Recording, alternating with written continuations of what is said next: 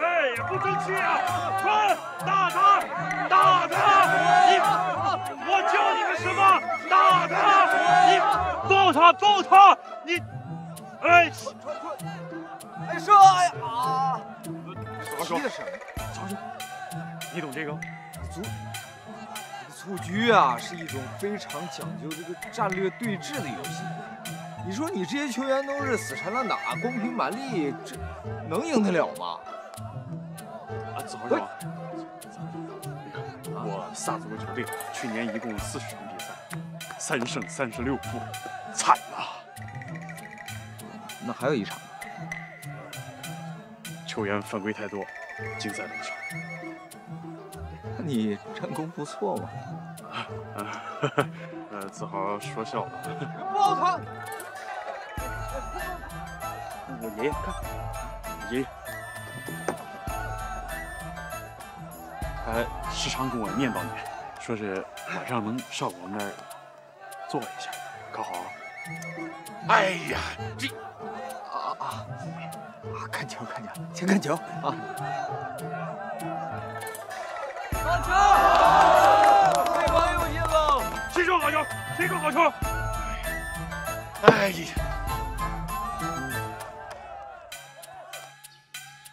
踢的这是什么？这简直太臭了！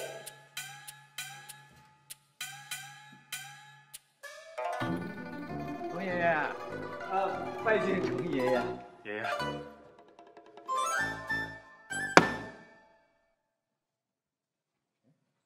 走啊，你看了比赛了？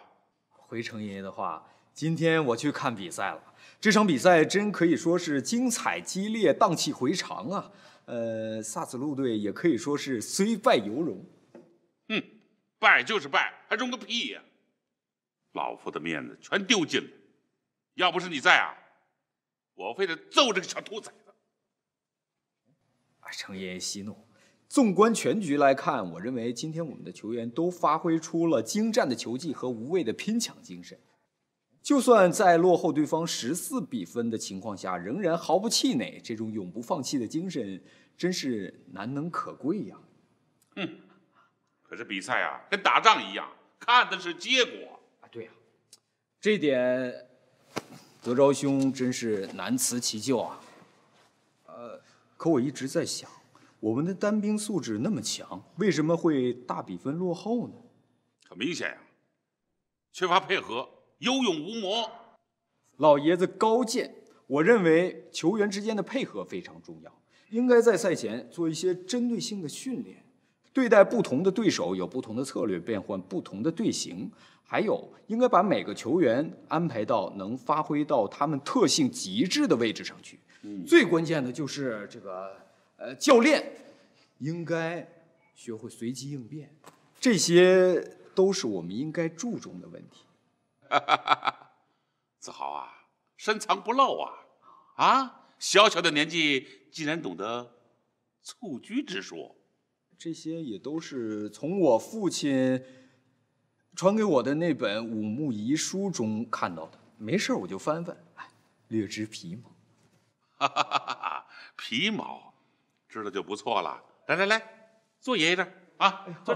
谢谢程爷爷。哎呀，子豪啊，现在这个冬季大赛马上就开始了，我们这个队啊是6连败了，再不扳回来，6年倒数第一，老夫这面子往哪搁呀？啊，现在呢，我想请你当萨子路队的总教练。真是嘴给婶子惹祸呀！看来这次躲也躲不掉了。你说，你到底当是不当？也罢，如今的国足一塌糊涂，从娃娃抓起根本就是屁话，要抓就得他妈从唐朝抓起。米卢算个屁呀！老子豁出去了！想什么想？到底当是不当？当，就包在我身上。好，来人呐，备酒！今天呢，我们要喝个痛快。是。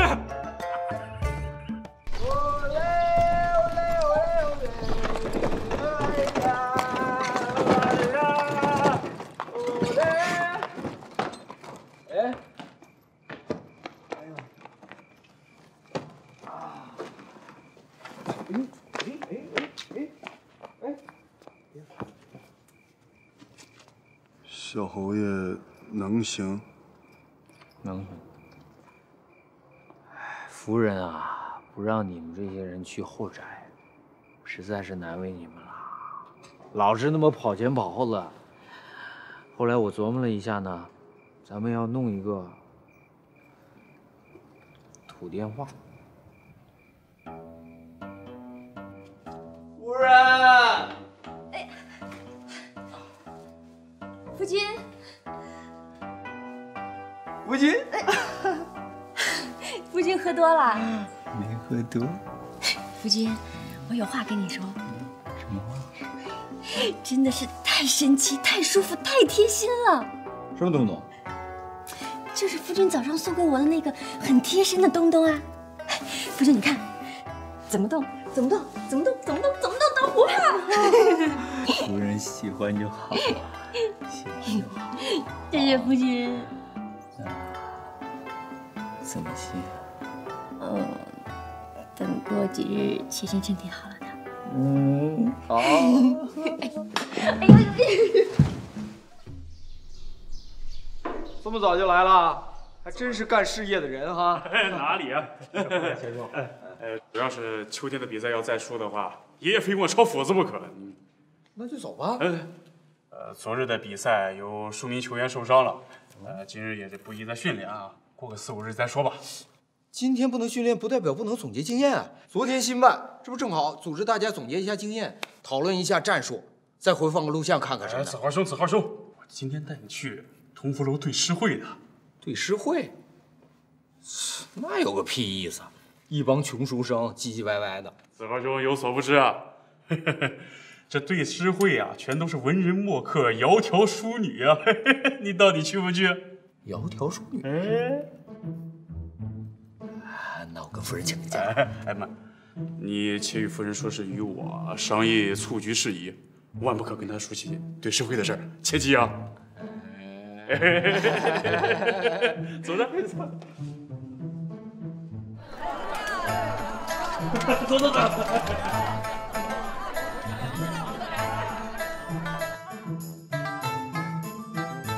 二女，夫人，你喜欢老爷吗？别以为我看不出来，人小鬼。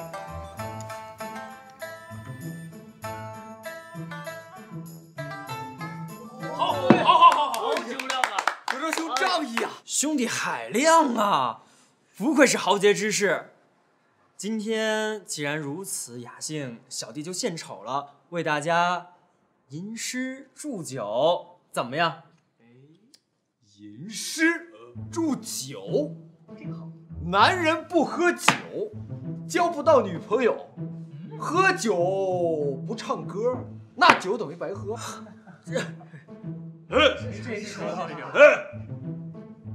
说得好，子豪兄一语就道破了这喝酒当中的玄妙啊！既然如此，诗人，那我就献丑了啊！前边。蒹葭苍苍，白露为霜。所谓伊人，在水中央。好，怎么样？小弟我斗胆献丑了，也为列位啊献诗一首。程兄要来一首，你回去。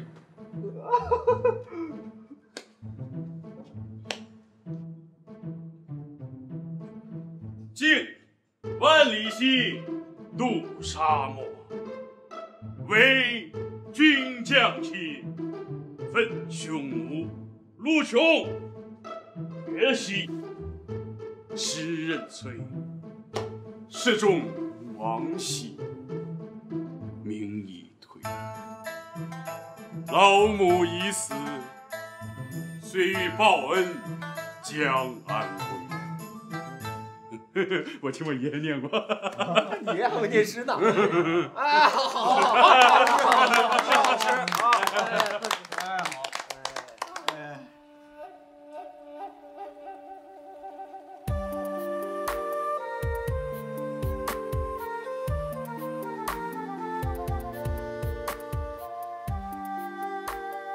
刚刚对面吟诗的是谁？回公主是通国公崔老将军的孙子崔章崔氏人。就是这声音如此淫绵无力。那接下来这个又是谁？回公主，这位是程老将军的孙子程初程多昭。果然有程家门风，就连这嗓门都颇有金歌之声，吓得本宫心惊肉跳。哎，各位兄台，今天大家聚会，我发现子豪兄一直都不动声色啊，没错，是不是？久闻子豪兄可是诗画双绝，不如借景旁色，作诗一首，也给我们添添情趣，让我们见识见识子豪兄的大才，怎么样？没错，子豪兄来，诗画双绝可不敢当，不敢当啊！小弟前日那个脑袋犯那个病，现在还不太好，诗画这个记忆已经忘了。各位要是不嫌弃呢，那我就给大家来个舞刀助兴，如何？好，太好了！那小弟就献丑了。我这个降魔刀法，可是我在失意之间用心悟到的。总共864式，耍起刀来，刀在人在，精尽人亡。你们大伙儿都给我闪开！快刀！此刀法怎么如此有韵律？抖刀，完全没有见过的刀法，众不同。甩刀，拧刀，此刀法果然新颖。再有就是暗器了。哇，那气我喜欢，厉害！这个人是谁？他在做什么？回公主，此人便是因失忆症而传遍长安城的王修王子豪，他现在正在舞刀弄枪，其套路招式极为深奥，奴婢看不明白。他就是王子豪，那九花玉露就是他配制的。他还有一个才情双绝的夫人，是不是？是，正是此人。有点意思。去，传本宫的话，请对面的才俊来此做客。是。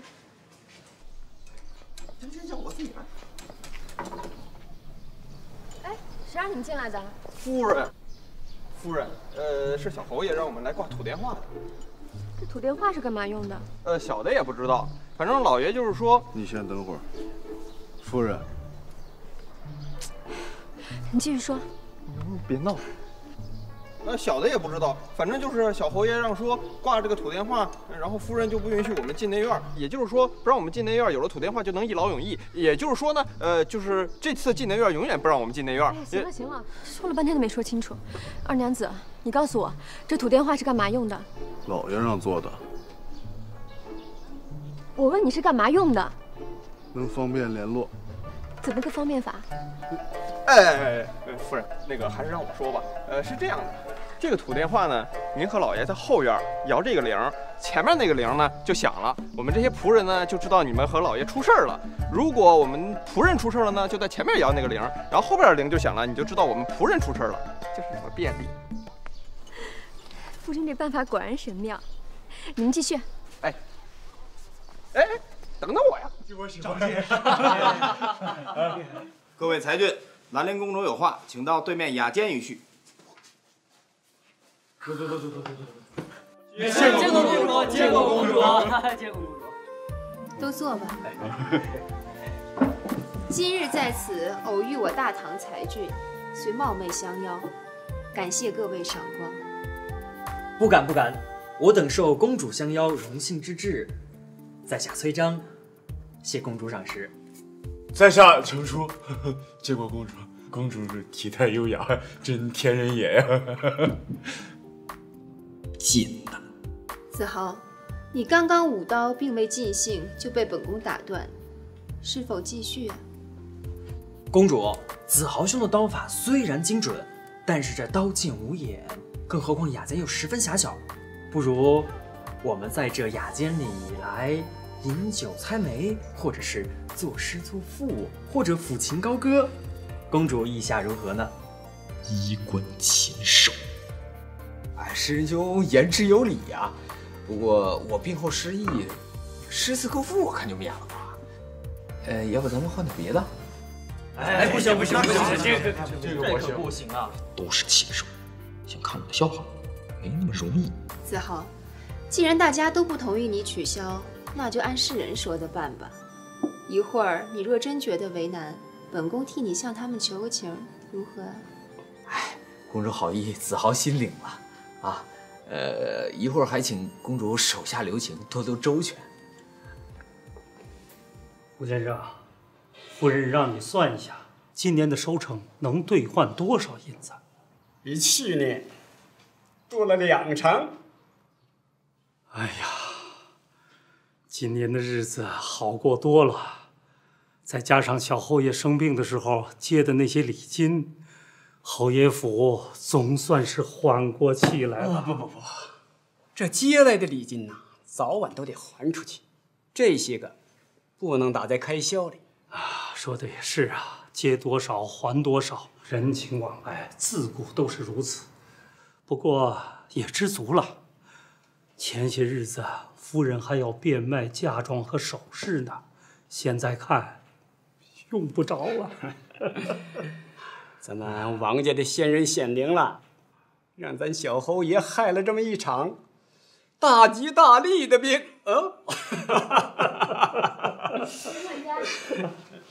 前管家。哦，夫人，夫人，把礼品里那些药材都运到我娘家去，放到药房寄卖了吧。哎，别忘了跟我大哥说，都是上好的药材，一定要现银入库。是，夫人。子豪输了，子豪输了，公主赢了，公主赢得好。我输了。知道为什么输吗？输就输了，还用知道为什么？我给了你5枚棋子，你手里有3枚，还剩几枚啊？2枚啊。那你为什么把那2枚棋子放桌子上？哈，子豪输了，公主赢了，子豪输了，公主赢了，公主赢了。子豪，用不用本宫替你向他们求个情啊？哎，不用，既然输了，我就认罚，别坏了规矩。那我就吟诗一首。好，听好，来了啊！老子就嫖上一首，让你们都傻眼。快点，别墨迹了。说呀，快点！宝轮金地压人寰，独坐苍冥起玉关。北岭烽烟开未阙，南轩气象震商山。霸陵车马垂杨里，巾帼城池落照间。暂放尘心游物外，六街钟鼓又催还。哎，还让人活吗？不是说这失忆了就不能做事吗？这还让人活吗？好吗？好诗。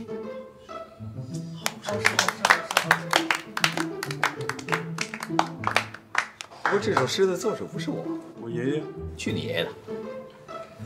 说来有些不好意思呀，哎，反正也不是第一次了，就再嫁祸他一回吧。这首诗的作者就是贱内王陈氏，字学友。这么晚了，夫君怎么还没回来？这个蹴鞠有那么好看吗？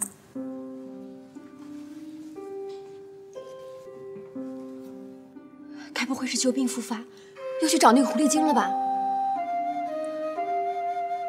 你先下去吧。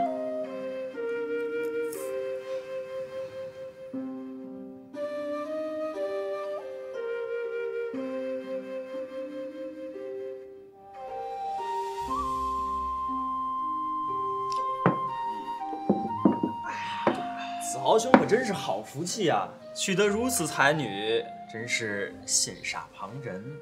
子豪兄真的是可怜呐，稀世才情如此卓绝，这平日里子豪兄该如何在他面前昂首挺胸啊？是啊，是啊，此等女子只可远观，不可迎娶。我如遇此女，定然以死相拒啊！哦，二位说的没错，子豪兄惧内的这个事情是真的。你不知道，他每天都围着他夫人的裙子打转呢。而且你知道吗？他上我们家用餐都要遣下人回府禀报。真的，这听我更说了啊！你知道吗？只要他夫人派下人来我府上来一趟，你知道他的表情是什么吗？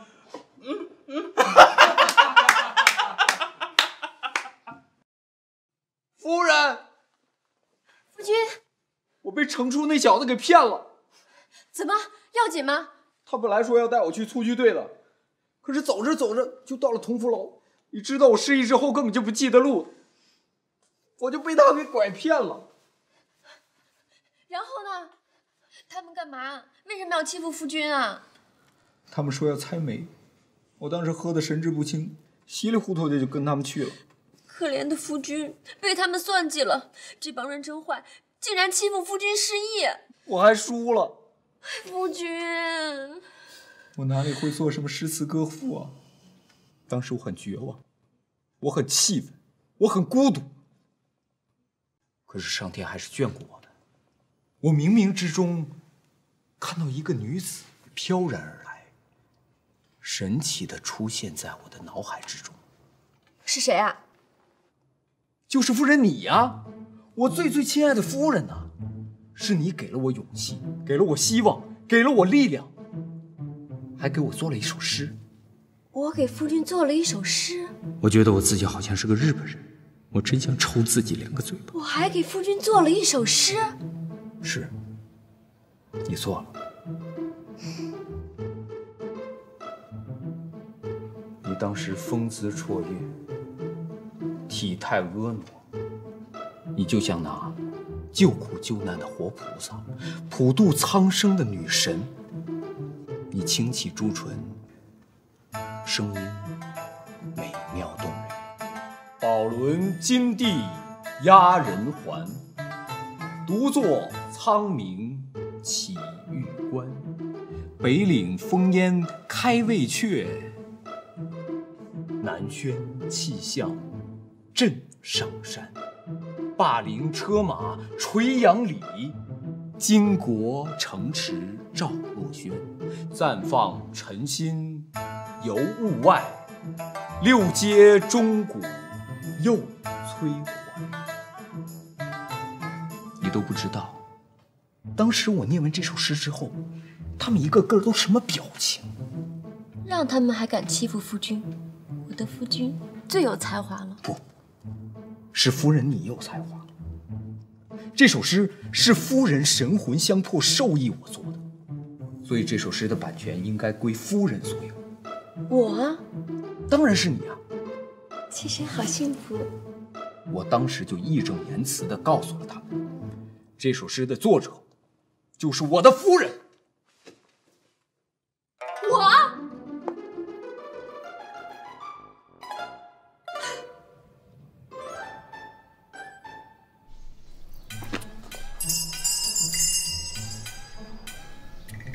你这还别说，这小侯爷大病一场以后，这花样还真多。我觉得也是。你多说几个字能死啊？从小就这样。对。二夫人，告诉侯爷和夫人，那个今天我还没说完呢，他怎么就走了呢？就你废话多。哥。